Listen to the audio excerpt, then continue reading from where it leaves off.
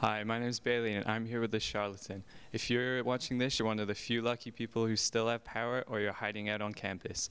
Either way, we're here talking to students about how they're dealing with the Ottawa 2018 power outage.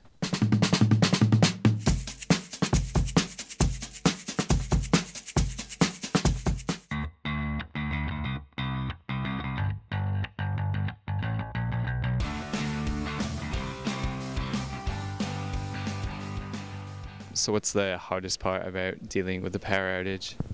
Sadly enough, it's like being without Wi-Fi and not having like the connectivity that you usually do.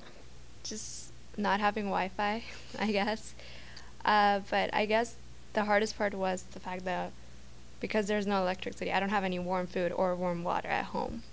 The most difficult part would be just using the internet in general, because a lot of the homework in university requires kind of the internet to kind of look when the homework's due and all of that, and just going on it for spare time, fun, and amusement. Well, that's the thing, that there's not much to do, so we just have we have a lot of board games, thank God, so like we just play a lot of board games, and we watched a movie on her laptop last night. Like all of us were just crowded around her laptop. I guess I kind of went to like shopping malls in order to just spend some time outside the house, because you can't really do anything inside the house when there's no internet really. And also just coming to school because there's Wi-Fi at the school that I can use to actually do homework and charge up some stuff. Is there stuff that you're gonna have to, a lot of stuff you're gonna have to throw out and like clean up and stuff? Yeah, I just did groceries yesterday before the power went out, so most of that has to go. Do you have a lot of deadlines and stuff that are coming up that's kind of being thrown off by the power outage?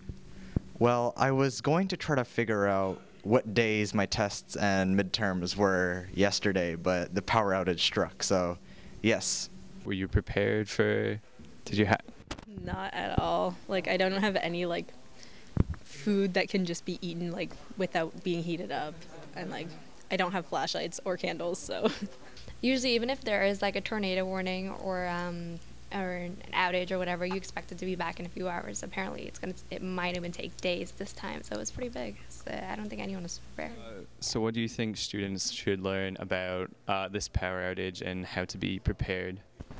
To have like supplies on hand, like to have batteries and flashlights and candles, so if you don't have light, you have that, and to also have food that you can eat that doesn't go bad or need to be cooked, so they're not just stranded without food or light.